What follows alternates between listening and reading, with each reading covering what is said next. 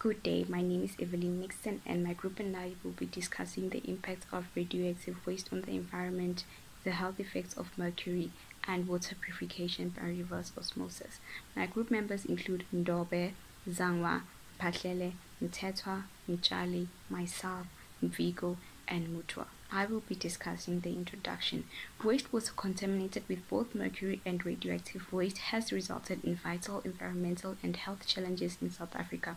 Radioactive waste finds its way into water bodies from nuclear power plants and medical facilities, while mercury finds its way to water bodies from industries, mining activities, and dental offices.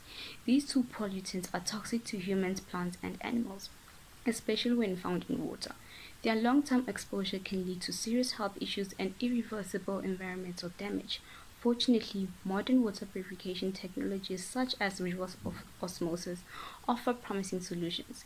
This method is capable of removing or reducing the concentrations of these harmful pollutants in water, making it safer for consumption and environmental use. I'll be taking you through the radioactive waste part. Radioactive waste is a material that is contaminated with the radionuclides at activity concentration greater than the clearance level established by the regulatory body, beyond which no further legal purpose is foreseen. It results as the byproduct of the nuclear energy utilization from processing of some naturally occurring radioactive material within oil, gas production, and the gas beneficiations. I will be presenting the impact of radioactive waste. Radioactive waste can react with soil components and result in soil being toxic and infertile. Radioactive waste impacts the plant growth and contamination of crops. Leaching of groundwater and surface water, contaminating drinking water and disrupting aquatic life. Radioactive substances can be ingested by animals and destroying the food chain. Humans can have skin burns, radiation sickness like cancer and cardiovascular disease. Mercury is a chemical element in group 12 and the only metal that is a liquid at room temperature. Mercury is highly toxic, especially as a vapor and an organic compound. Mercury is found naturally on the Earth's crust, mainly as a compound called cinnabar, which is mercury sulfide. There are two sources of mercury: natural sources such as volcanic eruptions and weathering of rocks, or human activity such as mining and coal combustion. In South Africa, the maximum allowable concentration of mercury in drinking water is 6 ppm as specified by the South African national standards, as well as it aligns with the World Health Organization guidelines for mercury in drinking water. If you are concerned about the levels of mercury in your drinking water, a home testing kit can be used to assess the quality of the water. Also, a water filtration system can reduce various contaminants such as heavy metals. Although the use of mercury has declined in many industries due to its health and environmental concerns, it is still used in some industries. It is used in thermometers, barometers, and manometers to measure atmospheric pressure or gas pressure or temperature. It is used in dental amalgams in very small amounts in tooth fillings. It is used in fluorescent lamps because mercury helps to produce UV light. It is used in gold mining to extract gold from an ore, especially in small-scale mining. In the past, it was used in batteries. It was also used in scientific instruments, such as lab equipment, switches, and electrodes. Mercury is a toxic heavy metal that can have serious health effects, especially when the exposure is high or prolonged. This heavy metal is associated with the following numerous health effects that are caused by exposure to this heavy metal. Loss of peripheral vision. Mercury can damage the optic nerve and parts of the brain responsible for visual processing. This often results from long-term exposure and high levels of mercury. Lack of coordination, which is medically known as ataxia. Mercury interferes with the cerebrum and motor control pathways, causing problems with balance and coordination. Mercury particularly affects fine motor skills and gait. Impairment of speech, hearing, and walking. Mercury affects both the central and peripheral nervous system, leading to slurred speech, difficulty hearing, and abnormal walking patterns. Muscle weakness. Chronic exposure can lead to muscle atrophy and weakness, especially in the arms and legs. This is due to the nerve damage, which is medically known as neuropathy. Insomnia. Mercury disrupts neurotransmitter function and may affect melatonin production, of which melatonin is the hormone that is responsible for sleep, and thus contributing to sleep disturbances and insomnia. In addition to the health effects already mentioned, there are more health effects contributed by exposure to mercury, such as tremors, memory problems, kidney damage, especially with exposure to inorganic mercury, development delays in children, which occurs through prenatal or early childhood exposure. Mercury exposure can occur through contaminated fish, industrial processes, or broken thermometers, and including some traditional remedies.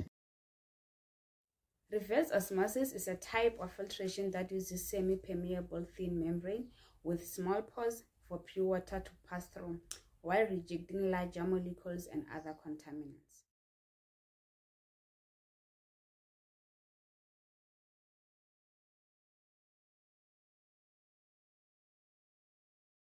It consists of the utilization of filtration systems which removes dissolved ions from water. It is used to produce highly purified water for drinking water systems, industrial boilers, food and beverage processing.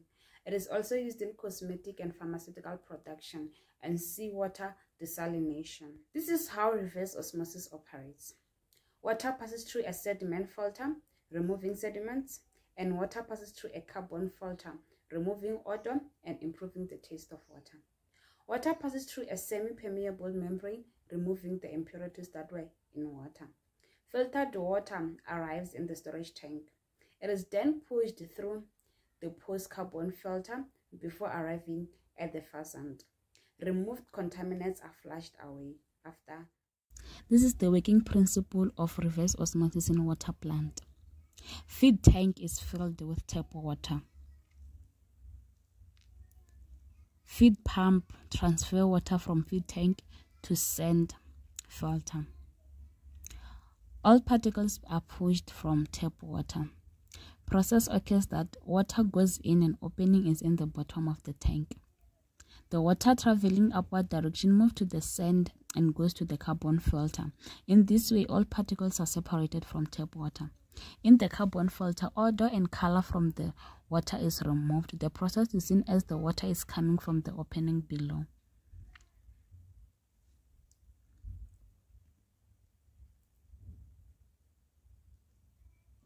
Water moves through the carbon and goes to the water softener. Water softener tank separates the salt and makes the water soft so that it can be used for washing purposes and for other drinking purposes.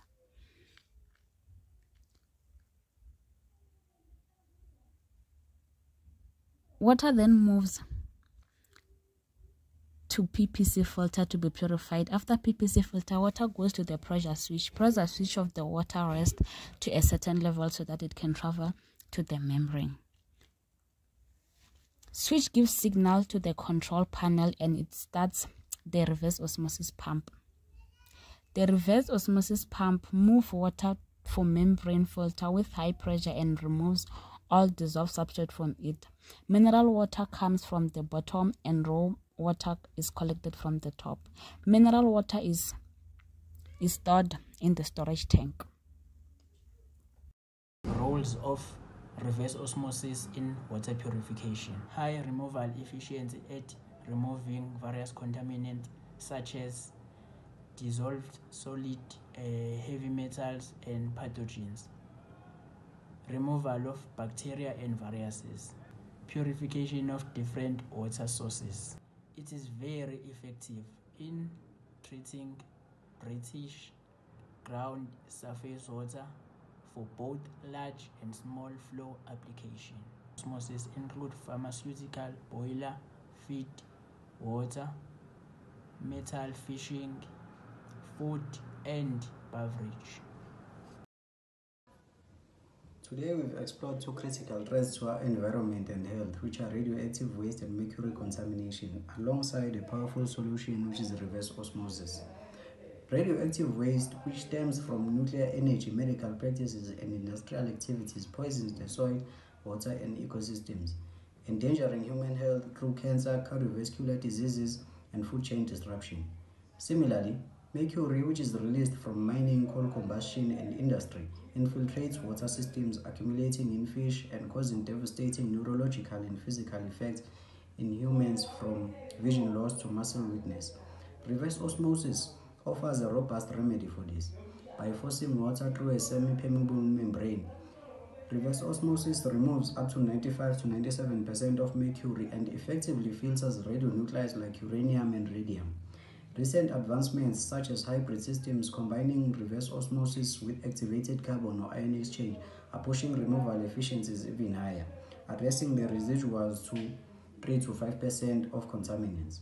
Importantly, South Africa, which is a region that is grappling with industrial and mining pollution, can greatly benefit from scaling reverse osmosis technology.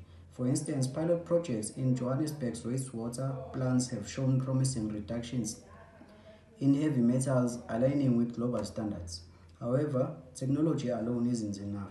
Let us champion solutions like reverse osmosis while advocating for a holistic approach to protect our water, health, and planet. Together, we can turn the tide. Thank you.